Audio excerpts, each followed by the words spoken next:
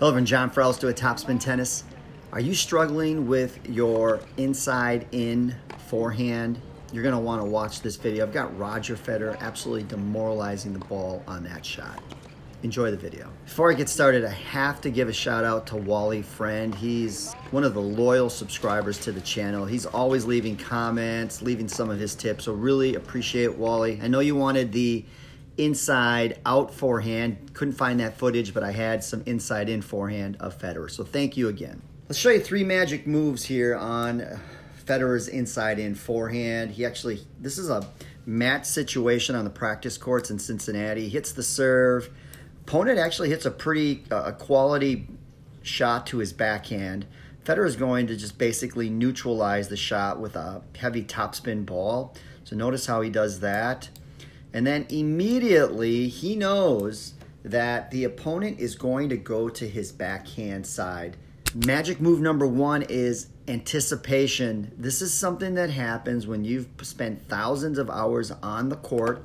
Federer knows that the opponent's going to try to go to that backhand side again. So the ball does go to the backhand court. But what Federer does is anticipates that, runs around his backhand, and hits a forehand. We know that Federer can hit, or most pros can hit their forehand 10, 15, 20% harder than their backhand. So why hit the weaker side?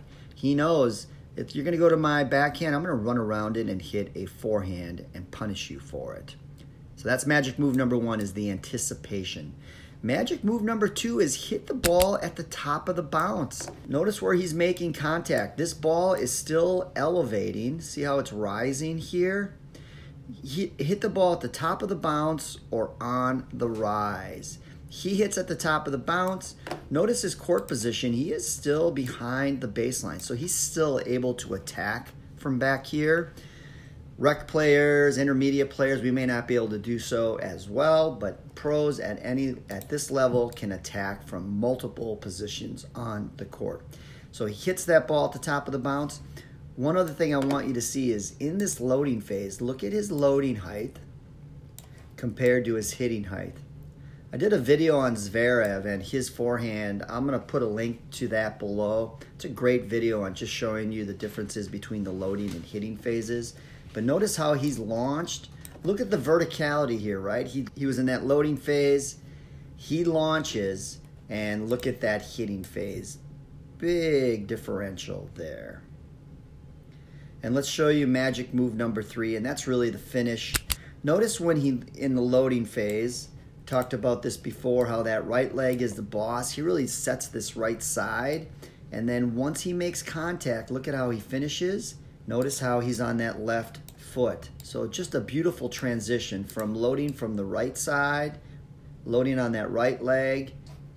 He's pulling through and across, compresses the ball.